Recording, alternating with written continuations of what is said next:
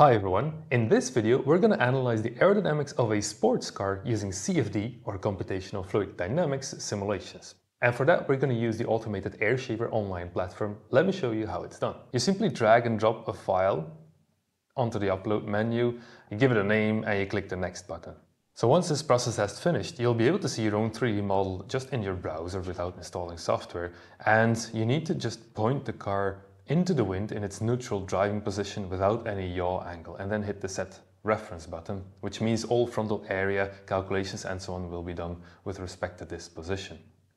Then you just need to set up a number of basic things like whether it's on the ground or above the ground. This will be for drones, so we're just gonna leave it on the ground. We can toggle between static, which is the object standing still, wind moving across, or standstill wind and the object moving through the wind, which is the case for the car, which means that behind the scenes in the CFD simulation, a moving ground will be applied to the virtual wind tunnel. And that virtual wind tunnel is being constructed around the car and dynamically sized so that the blockage ratio, which is the size of the car versus the size of the wind tunnel, is as low as needed. Then let's specify the velocity. Imagine this car is going 180 kilometers per hour. We have set the rotation. We can select the units just to make sure. Once you select units below the viewer, you can see what the dimensions are, and that's it. And then what we want to do is actually set the wheel rotation of the car. So if you hit the wheels button, the software will automatically detect the wheels, which means the central axis of rotation for each wheel is detected. It also calculates the radius, and by combining the radius with the speed of the vehicle, it can actually calculate the RPM of each tire, so you don't need to set that yourself. If you want, you can still go in and edit the selection, like in this case, I want to exclude the calipers, so I just hit the edit button on every wheel. I move around the car the other side, go to this wheel, same thing. And then the last one is just here at the front. Edit this one out as well.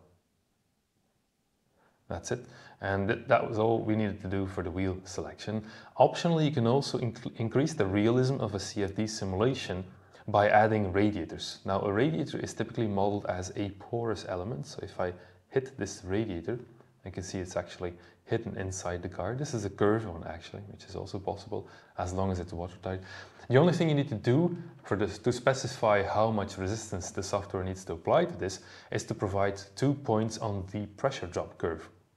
The pressure drop curve is actually the data that indicates how much pressure drop, which is delta P, you have for a certain velocity. And if you notice, for 2 points on the pressure drop curve, the software can automatically fit the curve through it and calculate all the other points needed for the simulation. So imagine you have 10 pascals of pressure drop at 1 meters per second, and for 2 meters per second we have 30 pascals of pressure drop. That's the only thing we need to set. And that's it. So on the next page you can just select the accuracy. So you can choose between 1 million cells, which is very low resolution, doesn't come with any report or rotating wheels, but it's very good to just compare very cute initial concepts. You can also switch to 10 million cells, which will increase the resolution by a factor 10. You'll get a full PDF report. There's more details included. There's rotating wheels, radiators, and so on. Very good for conceptual analysis, comparing detailed designs. And prior to going to a wind tunnel, for example, you can really crack down and find the last details using very high resolution simulations with up to 100 million cells. Now, once you hit the next button and start your simulation, everything will run in high performance cloud computing. And once you get the CFD results, it's a matter of converting that data into visuals and data performance stats that you can actually use to improve your performance of the car. So let's have a look at which visuals AirShaper provides and how we can actually use those to interpret what's happening with the flow. So this is what the results look like. So if we zoom in on the car, the first thing that we see is what is called the 3D pressure clouds, which is technically a total pressure coefficient isosurface with a value of 0. In normal terms, this means that within these red clouds, you're actually losing quite a lot of energy. It's not that outside of these clouds you're not losing energy at all, but it is a good indication as to where the biggest sources of energy loss are located. For example, on this car, which is one I designed 14 years ago, so it's not too modern anymore, but there's this pocket in between the headlights and the bodywork where the air gets trapped and it needs to get out. Which means that if you look at the top view, the air wants to get out of the cavity, but it needs to curve around this sharp edge of this headlight. So this causes flow separation, which translates into this red pressure cloud here. I had a small design feature here on the bonnet. So as the air needs to actually dive inward or downward, just past this edge, there's a little bit of flow separation, but the high pressure air pushing the air against the bonnet actually squashes it again and makes the flow reattach. If you move actually to the underside of the car, you'll see that there's a large zone of separated flow here, energy loss, and that is because this front splitter is too aggressive. Very often people generate or design a splitter which is perfectly flat, sticking out. That's nice, but if it's really close to the front face of the car, let's say, which is where you have the high pressure, this high pressure air needs to evacuate left, right, top or bottom. And if it goes to the bottom, there's almost a 90-degree bend, and then there's another 90-degree bend around this edge.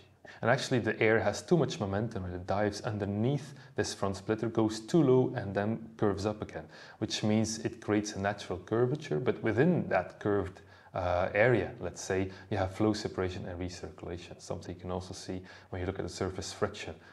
There's reattachment in this area where the flow goes forward here and flow reattaches and goes backward from that point on again. So if you continue with the 3D pressure clouds, we can also see that the wheels, obviously, as always, are a big source of drag.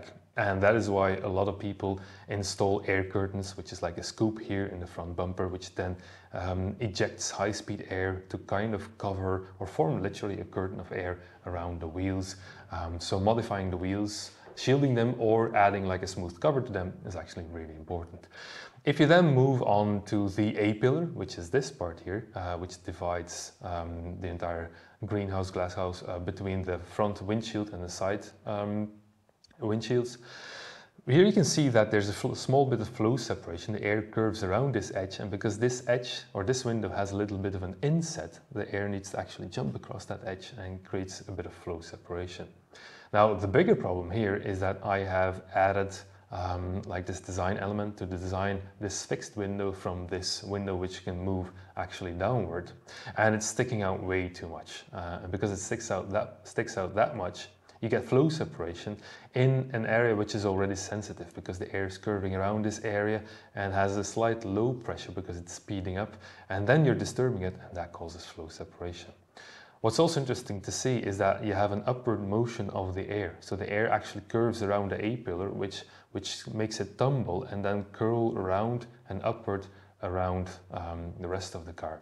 And because you disturb the flow, this actually triggers a lot of flow separation. If we go to the mirrors of the car, what we see here is that the mirrors are causing drag, but it's actually quite okay. The spacing between the mirror and the car is fairly large, so the interference between the two is limited. But even then, you can still optimize the mirror, taking into account the local flow pattern of the car.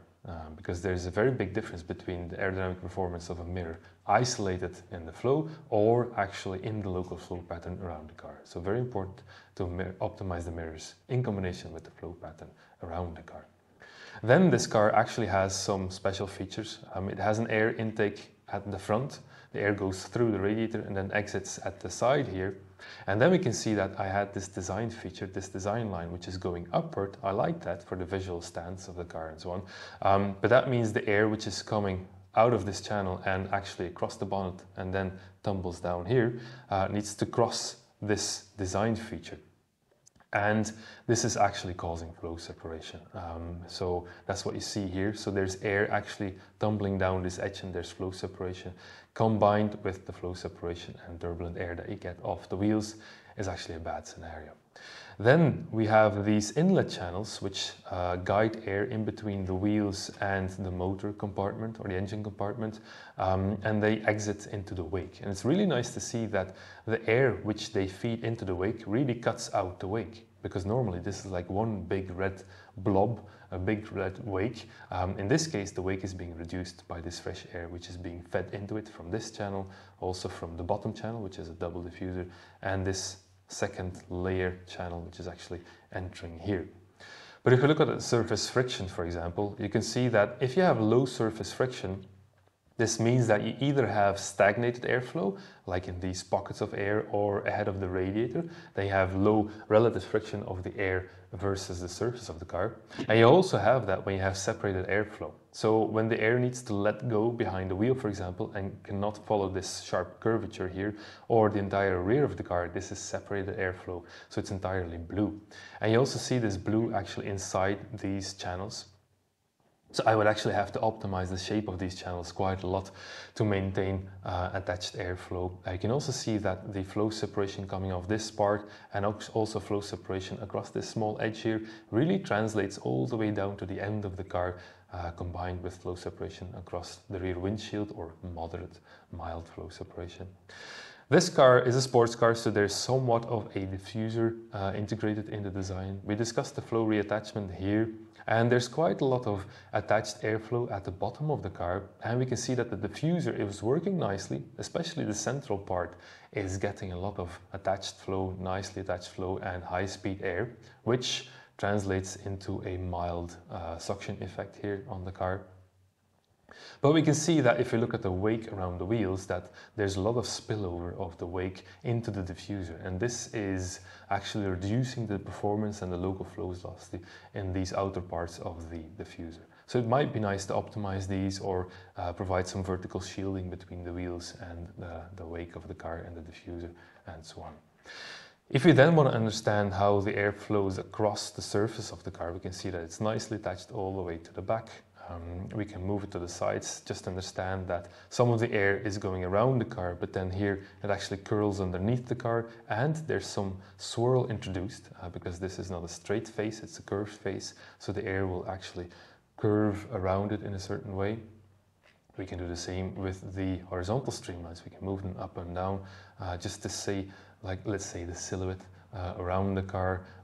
If we move them all the way down, we can analyze the underfloor aerodynamics of the car in detail.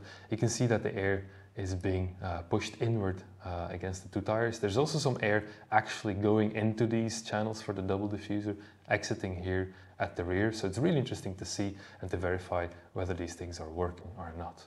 We have a rough indication of wind noise here. So this is a steady state simulation using K-Omega SST RANS as the solver. Now that means we don't have transient data there to accurately capture or predict noise, but using an acoustic analogy, we can use the turbulent kinetic energy field to predict where the biggest sources of noise are located.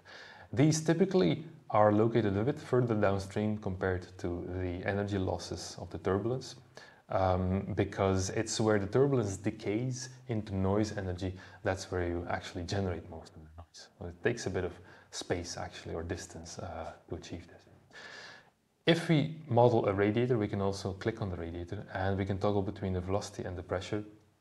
So you can see that there's quite a uniform distribution of the velocity through the radiator. It's also interesting to see that the effect of the grille is still felt on the radiator, even though there's like a 2, 3, 4 inch distance or gap between the grille and the radiator. You can still feel this impact of the grille.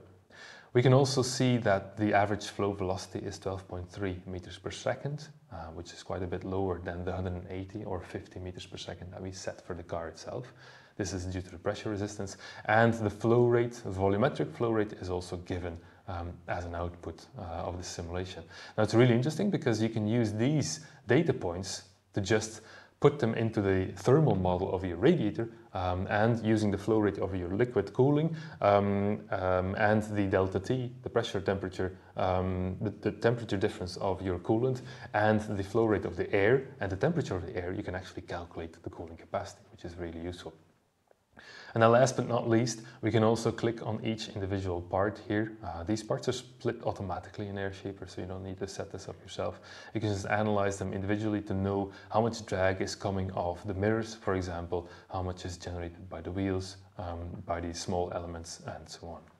If you really want to, you can also download the full simulation data and analyze that data using ParaView.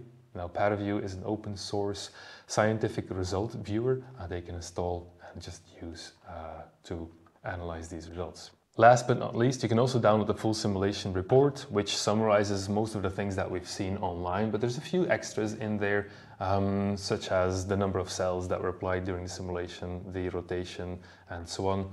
The frontal area is calculated automatically, the length, width and height of the car. The mesh is actually shown, so this is the actual CFD mesh. So every detail you see here was actually part of the mesh which was used for the simulation.